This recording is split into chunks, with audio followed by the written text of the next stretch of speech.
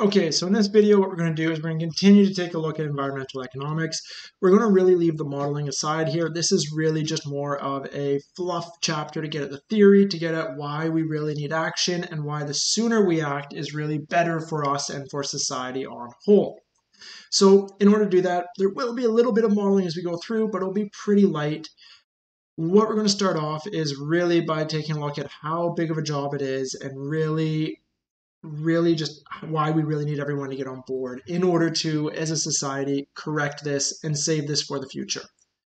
If you are really interested in this, there is actually a recent, I say recent, it's maybe 3 years old now, a CBC documentary that came out. It's known as 2050 Degrees of Change. What CBC did is they took a look at the life, kind of a typical life in BC's Lower Mainland around Vancouver, and said, what would that life look like in the year 2050 given current climate change forecasts?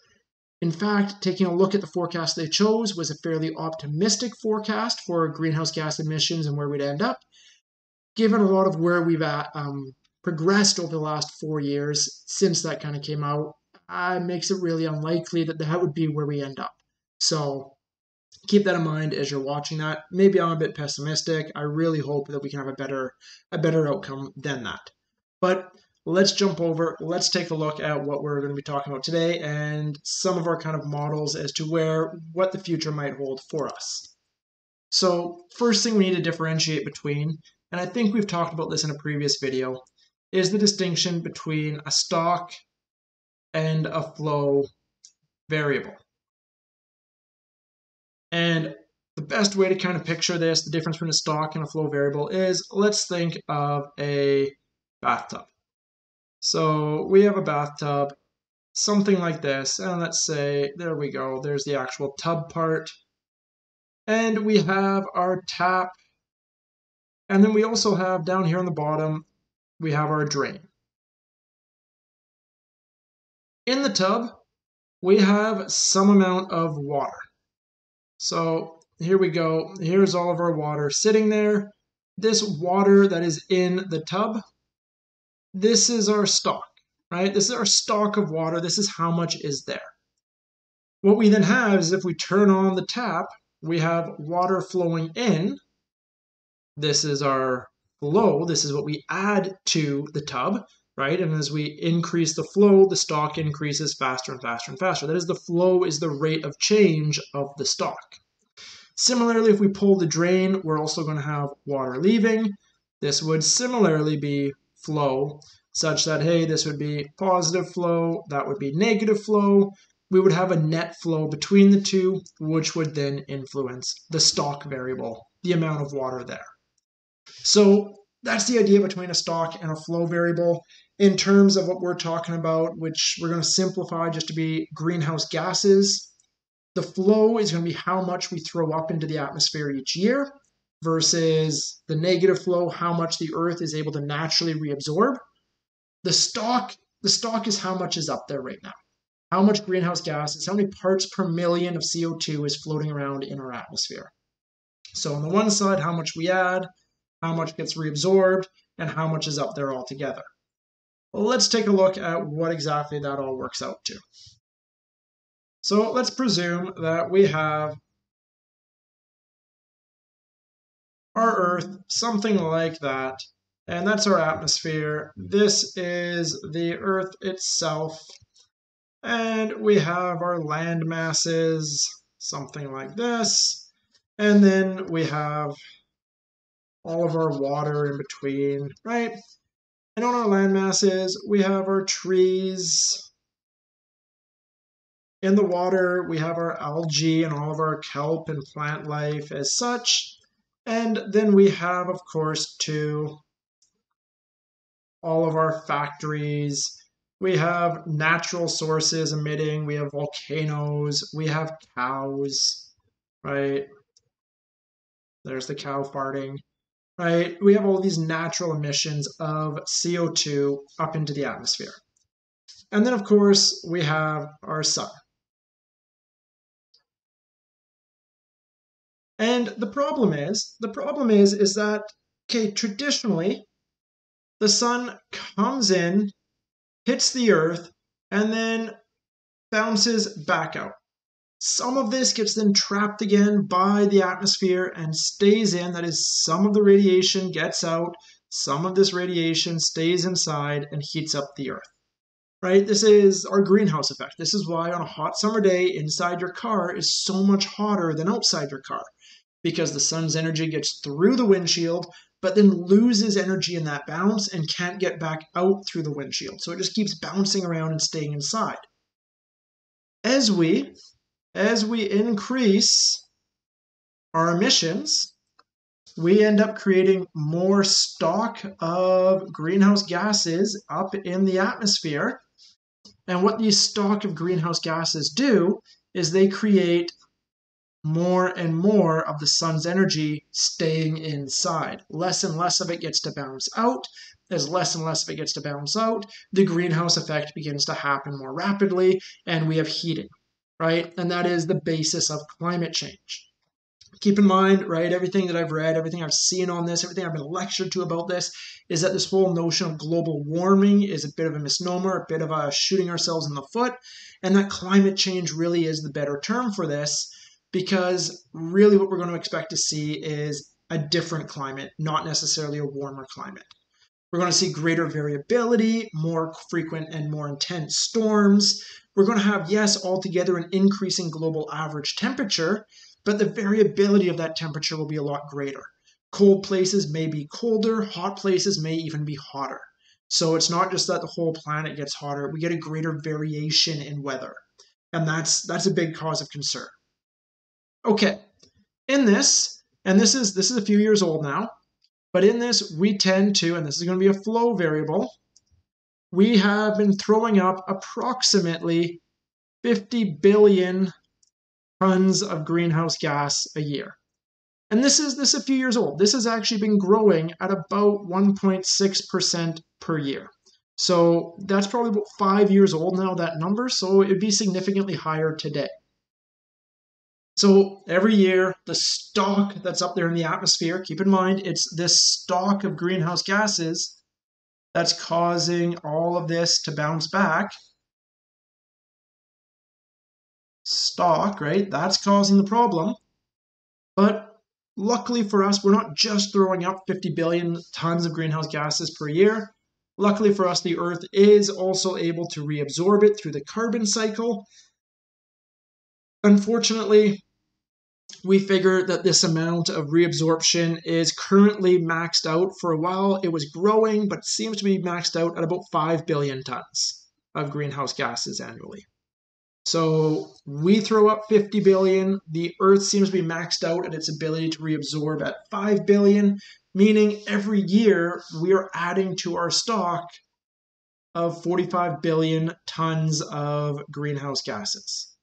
So every year, more and more and more greenhouse gases are building up, creating a denser and denser greenhouse effect, causing more and more of those sun's rays to get stuck in here, causing this climate change to occur. Okay, this is pretty drastic. The problem that's causing climate change is, of course, this stock. What needs to be done is we need to get this, in order to correct climate change, in order to just stop things from getting worse, we need to make it such that this net change in our stock becomes zero. That is, we would need to change this amount that we're throwing up to match what's getting sucked back down. That is what? We would have to drop our pollution by about 90%. Keeping in mind why we pollute, right? We don't just create pollution for the fun of creating pollution. Pollution is a byproduct of our consumption. That is, if we wanted to cut pollution just to hold things constant at where they are today, that's not making them better. That's just keeping things at where they are today. We would have to cut our production, our consumption by 90%. That's 90% less heat in your house, 90% less clothes you wear, 90% less that you drive, 90% less TV you watch, 90% less heat that you use, right? Across the board, consumption would have to fall by 90%. That's problematic, right? We see that just simply this whole idea of a carbon tax, that all of this to cut to this optimal level of pollution does not necessarily solve the problem. In fact, that would be drastic is by how much we would have to cut it by just in order to get us to be neutral, just to get us that we're not making the problem any worse. In the meantime, every time we just get this number to shrink, which we've yet to be able to do, this number has been growing year on year. Despite our efforts, we've still been throwing in more and more tons of greenhouse gases every year. If we get this to shrink, all we're doing is we're pushing off the inevitable. We're just making it longer and longer before that greenhouse effect becomes so great, before climate change becomes so unsustainable that life begins to collapse. That is ideal though. Ideal, we want to be able to push this off because what we're talking about right now is given current technologies. Given our current technology, we cannot change our tons of greenhouse gas. The only solution today would be to cut consumption by 90%. And yes, here in the West, we're like, okay, sure, we have to do that. That's because we're spoiled with how rich we are. If we were to do this globally, we would have people starving. We would have people dying from thirst. We would have people freezing to death or from dying from the heat, right? This is not a sustainable solution given our global population. So our best kind of goal today is to get this as low as we can get it. This is unrealistic. We're not going to get our consumption or production cut by 90%. We're not going to get our emissions cut by 90%. But what we need to do is we need to get this to stop growing. In fact, if we could even get this to start to shrink a little bit, so instead of 50 billion, maybe it's 48 billion, that way then we're pushing the problem off farther and farther into the future. By pushing this problem off farther and farther into the future, this gives us the ability to create new technologies. This gives us the ability to come up with other ingenious ways to solve this problem. That is not apparent to us today. So one of the big things. Ultimately, what we expect is that there is a 20 to 40 year lag between emissions and the climate. So what it actually does to us. So that is even essentially what we're throwing up today, all of that that's going up today won't be felt for another 20 to 40 years. And ideally, we want to push that off even farther, right? Well, if we wouldn't be pushing this off, that leg would still be there. But essentially, we've already locked in what 40 years from now will look like. The best we can hope for is to make 80 years from now look a lot better. That's our hope in order for there to be better life for our offspring, for future generations. So how exactly does this happen? Well, let's take a look at some of our costs of climate change. Let's take a look at some costs. So some of these costs is that we believe, and these are a bit outdated, but they're still fairly accurate. We believe that a 2-degree rise in temperature translates to about a cost of 1.44 trillion. This is just in dealing with increased insurance costs due to more volatile weather, protecting us from sea level rise, protecting us from increased heat, increased cold, the volatility of weather. If we had a 4 degrees rise, that would be a $3.2 trillion. Okay, further, we are likely to witness a 2-foot rise in sea level. This is our current forecast, that sea levels will rise by 2 feet by 2100. And that might not seem drastic, but for many of our most of our densely populated areas, that is where most of our people live. Most people live within that kind of area of the ocean. And that means that massive amounts of property is going to be underwater. It's going to be buried, we have to fight this, right? And that's going to be extra cost to us. This includes lots of low-lying island states, lots of low-lying developing areas that are going to be the hardest hit. What we're also witnessing is melting glaciers. And these melting glaciers, right, you say, okay, this is a contributor to our sea level rise. Yeah, partly. But what it primarily is, the reason why this is a concern is it's a loss of fresh water, and primarily a loss of fresh water in Asia and South America. Again, developing nations that really need access to this fresh water.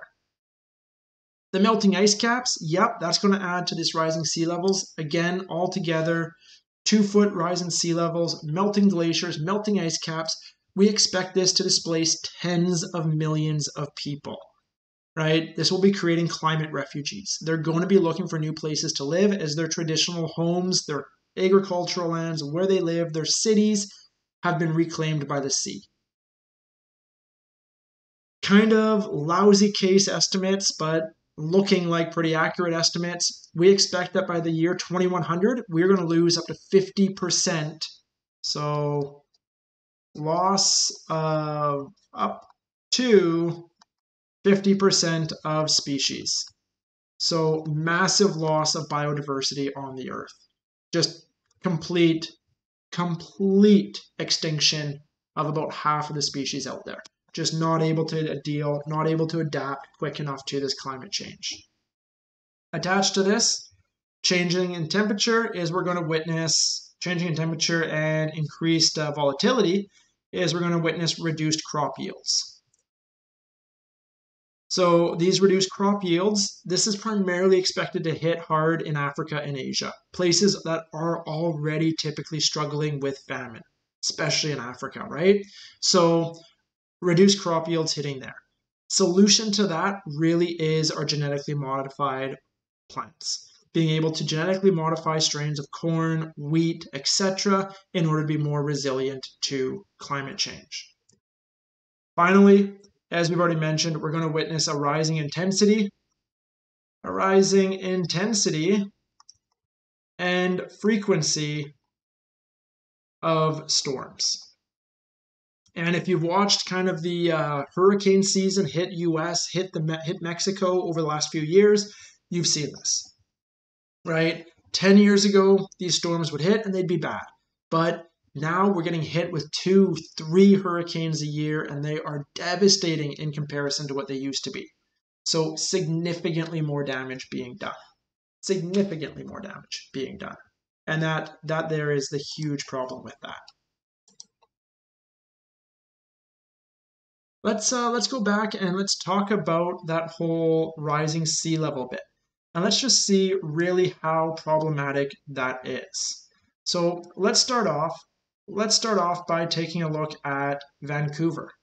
And if we start off by taking a look at Vancouver, let's jump over to take a look at this here. There we go. What we have is, this is Vancouver, Greater Vancouver, the Lower Mainland. This is the expectation of where sea level would be if we just had a 1-foot rise. So what we can do is we can go take a look at this and say, okay, right here, this is by 2080 with unchecked pollution. That is, if we just continued on the path that we are at, that we would reach 1-foot rise by 2080, right? And really that could be as soon as 2060, as late as 2120. Going in here, so here we would expect sea levels to rise at New Westminster by 1 foot by 2100. Could be as early as 2070. Could be as late as 2200. So quite a bit of range there. Going up, well, we see this area here, not so much underwater, right? The blue being what is essentially underwater. What did we say? We said that, hey, 2-foot range is very likely based off of unchecked pollution, what we'd be looking at. And we see what's underwater. We see that a lot of Surrey here, a lot of Surrey is struggling. This is gone. Ladner, right, this whole area here, which is really fertile croplands, underwater, really challenging to keep the sea held back. A lot of problems there. A lot of Richmond gone, right? A lot of problems here. A lot of our Lower Mainland is right at or near sea level. You can play around with this, right? You can drop this up all the way to a 10-foot sea level rise and see what that looks like. Pretty lousy. You take a look, 10 feet of sea level rise, that's a little bit ridiculous. Take a look at that. This is forecasting a 10-foot level sea rise hitting right there in Stevenson by the year 2140. That's in only 120 years from now. That's not that far off. So pretty dire. This modeling is being done. You can take a look at this globally. I'll post this as well to our D2L. You can take a look for this map and say, okay, what is different areas looking all around the world? Once you get into the US, this is a US site, so they give you a lot more information in the US as to what's happening, and you can see where things end up underwater. They got a lot more granular detail down there than they do in Canada. You can take a look at statistics, products, and other bits of information. Okay, so based off of all that, what are we doing going forward, right? What do we have to correct this? We've seen it. We've seen the sea level rise. We've seen the cost. We've seen, okay, this is an insane scenario for us to try to fix. What do we do going forward? Well, what we can do is we can introduce a bit of an identity. And this identity, it's a little bit cheating, but what we can do is we can say, okay, greenhouse gases equals greenhouse gases. And you're like, yep, that's true. Great, good, we agree. What we can then do is we can say that greenhouse gases equals greenhouse gases over energy times energy, right? All I've done is I've just times it by energy over energy. I've just times by 1. I've changed nothing. I can then update this again and say, okay, greenhouse gases equals greenhouse gas over energy times energy over GDP. GDP, that's gross domestic product. That's a measurement in terms of dollars as to how much we are producing as a nation, or global GDP would be how much we're producing altogether as a globe. And then I'm timesing it just by GDP times GDP. So there we go. We notice that, hey, this here just cancels itself back out just to be greenhouse gases equals greenhouse gases. Okay, so why would I do that? Well, the reason why I would do that is what I can do is I can say, okay, if I take a log difference transformation of this, and don't get too caught up with what that means, is this is going to roughly work out to a percent change in greenhouse gases is going to be equal to a percent change in greenhouse gas per energy plus a percent change in the amount of energy we need per GDP plus the percent change in GDP. So what are each of these ones referring to? First case, this is how intensive our energy production is in greenhouse gases. Do we need to release a lot of greenhouse gases to produce a kilowatt hour of electricity, or not very many? Right, as we transition to solar, wind, and all that, we'd expect this to drop. We'd expect to not be using as much greenhouse gases to make energy. So how intensive is our energy production in terms of pollution? Next term here, this term here is looking at how intensive our GDP is in terms of energy. So how much energy, how many kilowatt hours do we need to make a single dollar of output? Do we need lots of energy to make a dollar of output, or just a little bit? And then finally, well, what's our percent change in GDP? Year over year, are we producing more and more and more, or less and less and less? So let's take a look at this. Keep in mind what our goal is. If we were to take a look at this, we would want ideally just to be neutral, right? Let's go back and take a look at that. Just to be neutral, we would need the percent change in greenhouse gases to drop by 90%. That there would bring 5 billion up, 5 billion down. This would just make the stock be constant. So we want to get this to be decreased by 90%, or at least eventually get there, right? But okay. Over the last 17 years, this has actually been growing at about, 1.6%. So that's what we've been at on average over the last 17 years. Well, what about the rest then? If we want to get this to shrink, what do we need to do? Well, first of all, let's take a look at this GDP growth. GDP growth, at the very least, we're having a growing population. A growing population means that more and more people need more and more stuff. They need at minimum more food, more clothing, more shelter, more education, more basic necessities. All of this means that these more people need more stuff to be produced in order to feed them. That is, even in the best case scenario, this is going to continue to grow, just simply due to population growth. On average, this has been growing at about 3% per year. If we were able to keep GDP per capita constant, so that is, hey, the amount of stuff we consume today would remain constant into the future forever, it would still be growing at a rate of 1% per year. So, problematic. The only way to really get this down is if we decreased our consumption today. And you can see why that's not necessarily politically favorable. People don't like that. But things like our carbon tax or our cap and trade, that's what they target. They're targeting a decrease in production, a decrease in consumption to lower our GDP today. Because as GDP lowers, so does this. But we see that hurts us. That hurts our consumption, that hurts our utility. So we don't like it. Well, what's the next one? The next one is how much energy we need to produce a unit of output. Well, here's the good news. This has been decreasing. It has been decreasing, but many have argued that all the gains have been found and it's now stabilized. This here, best case scenario, is that this is probably sitting at maybe something like negative 0.05, right? Pretty near zero, slightly negative, is that every year we're making slight gains and that we're becoming more and more energy efficient in how much GDP we're using. So, okay, good, but what are we sitting at right now?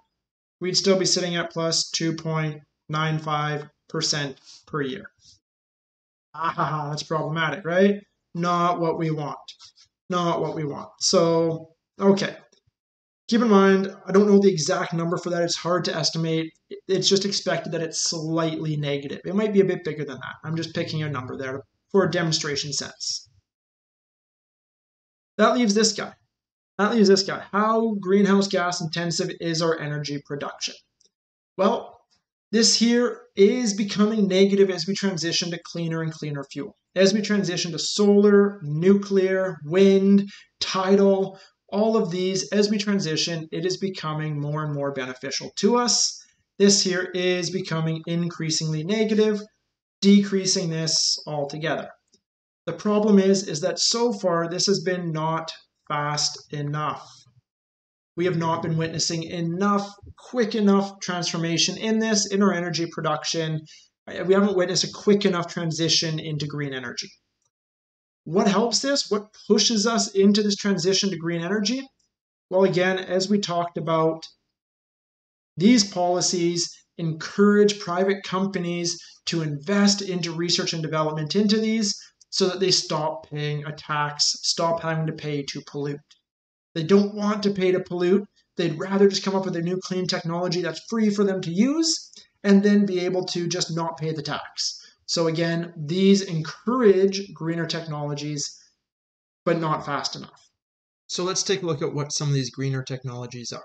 And to be honest, this is really where things are quite optimistic, quite looking up. When I first started teaching and going through this about 4 or 5 years ago, this was quite pessimistic. It was saying, hey, yes, we have these green technologies, but the engineering, the technology is not there for them ever, at least not any time in our lifetime, to be efficient enough to be worthwhile. This is changing. This is now saying, hey, you know what? Within the next 5-10 years, we might be able to do this. In fact, in 2020 already, we have now completely changed this rhetoric, this rhetoric, and we've said, hey, it is now cheaper to produce energy by wind, by solar, than it is by coal.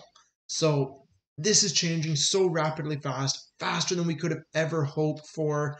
But it's still we wonder, is it actually fast enough? So what are these green sources of energy? Well, the first one that we have is, of course, our wind or our solar. And wind or solar is great. Like I said, I've already been kind of tooting the horn of this guy. We've been making massive advancements in this, and great. It seems to be from the readings I've done, our problems with wind and solar still fall back onto battery technology. And that is with coal, with hydro, with many of our other traditional, even nuclear power, our traditional forms of energy production, they can be ramped up or ramped down based off of demand. You can't do that with wind and solar. Wind and solar, they're going to create the electricity based off of the weather, based off of what's happening, and we need to store it. We need to store it so that we have it available for when demand is high, and then store it away, build it back up when demand is low. Battery technology, that is our shortfall in this from everything that I've come across. So while this is getting cheaper to produce, it seems this is still our shortfall. So big areas of research, big areas of advancement to be had in that. And of course, there's big incentive in this too. So it's not that there's nothing being pushed in this direction. Our second problem with wind and solar though, second problem with them is the opportunity cost. The problem is wind and solar farms typically use a lot of land. This land itself carries a large opportunity cost with it, and so by using land that could be used for other things, well, we've now lost that. So wind and solar carry an opportunity cost. What else do we have? Well, of course, we have hydropower. Hydropower, this is a big thing in British Columbia here. Hydropower really is great. It's clean, but it kind of seems that we've kind of hit our capacity with hydropower. We've kind of dammed a lot of our feasible dam sites. The ones that are left remaining, well, we could get a bit of extra power out of them, but not a ton. So hydro seems to be kind of at its limit. Farther, the problem with hydro is that in the process of building the dam, you flood massive amounts of area behind it for the reservoir, which again carries with that the opportunity cost of land. So problem with hydro seems to be this whole, we've kind of hit our capacity. Additionally, as fresh water becomes more and more scarce, there always becomes the geopolitical risks of what happens when you start to dam rivers, which flow downstream across borders. That is, you prevent fresh water from accessing your neighboring countries. Becomes a bit problematic in that side. What else do we have? We have nuclear. So nuclear power, this is a clean power source. This is actually significantly cleaner than burning coal. More people die every year from the environmental impacts caused by coal than have ever died from nuclear accidents. That being said, right, we have a big fear of nuclear. We have a big uncertainty, a big unknown with it. And it's kind of this realm of myth, this realm of comic books, this realm of just urban legend. And so we have a lot of our speculations, a lot of our uncertainties, a lot of our fears with this. And as a result, we've actually seen nuclear power, at least the share of energy generation from nuclear power, be decreasing year over year. So while nuclear is clean, although it's really efficient, it's very cheap to produce on a per unit basis, we've been moving away from it out of fear. So nuclear is not really a good mix in order to fit in on this, mostly due to public perception. We would also then have the opposite of nuclear, and that would be fusion. So this would be more like how our sun works. Fusion research, we've been at this since the 50s. Since for quite a while now, the big joke in fusion has been we're 10 years away from a workable model. Unfortunately, we've been saying that since about the 60s. So we've always been kind of at this. We're right on the edge of a breakthrough. We just need more money into this. Fusion arguably would cure all of our energy problems. I kind of wonder if really fusion would end up falling into the same category as nuclear, even if we could figure it out. That is, given the uncertainties, given the fear around it, it might never actually come to fruition just out of public perception. So fusion's problematic with that too. So out of our green energy sources then, we've seen that, well, okay, hydro's kind of at an end. Public perception has not allowed nuclear to take hold, and fusion, well, fusion is just not viable, and there's fear that public perception might not allow it to either. This leaves wind and solar, right? This leaves wind and solar as a possibility. We have our hangups with it, battery technologies being one of the big ones, but it looks to be the promising one going forward. The question is, can we make these technological changes fast enough in order to drop this greenhouse gas intensity of energy production? If we could drastically drop this guy, it would drastically drop our greenhouse gas emissions, or at least our percent of greenhouse gas emissions year over year. That's the hope. But there's always the thing as to, well, what happens if we can't do this fast enough? What if we cannot transition to a green economy fast enough? Well, there's also this concept of geoengineering. And depending on who you talk to, this concept of geoengineering is a huge possibility and potentially our only kind of short-term savior, or it is the thing of nightmares.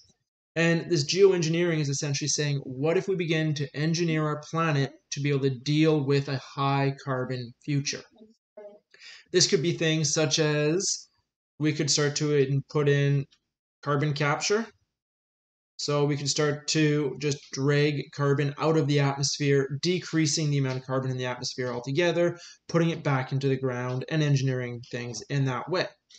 Could be quite expensive. We have models that seem to be working for this, but the issue becomes scalability. We could also be looking at kind of an increase or a difference in the way in which we cloud seed. So cloud seeding, this has been happening for quite a few years already. China had been using it going back to the Beijing Olympics, if not farther. And this is essentially shooting particles up into the upper atmosphere to create clouds. As we create more clouds, clouds are white. They reflect a lot of the sun's energy back into space, preventing the heating of the earth. So this could happen, right? And we could be doing this and we could create a cooling effect for the earth on whole, mitigating or offsetting climate change. But many people are really skeptical about this. It seems like this is a huge experiment that we're running without really knowing what the results are going to be. So just a rogue experiment that could completely change life on Earth as we know it. So a lot of skepticism about whether or not we should actually engage in geoengineering. The flip side of that is, well, we've already been engaging in geoengineering for the last 100 years or so in everything we've been doing with climate change. So, hey, if we've already been engaging in this uncontrolled experiment, why not engage in another to try to correct it? Is that a valid argument? May not be. Geoengineering, this is actually a huge field, a huge area of debate for it. I've included in the comments here a bunch of links that you can follow for more discussion on this geoengineering. Additionally, I've also included in the comments, a link to alternative energy sources. The International Energy Association annually releases their clean energy report and shows kind of the movement of energy sources and the viability of these green, sustainable energy sources into the future. So that's linked in the comments as well for further reading. But okay, we've said all this. What's really the crux of it? What are we really getting at? So getting back, keep in mind, we need to decrease our greenhouse gas emissions per year, right? Overall, we need to get these guys to be 90% lower than they currently are today to just stopping the problem from getting worse. That's not making the problem better. That's just stopping things from getting worse. That is making it so that we're not adding to the stock anymore. In order to do that, what are our options? Well, we have a change in GDP.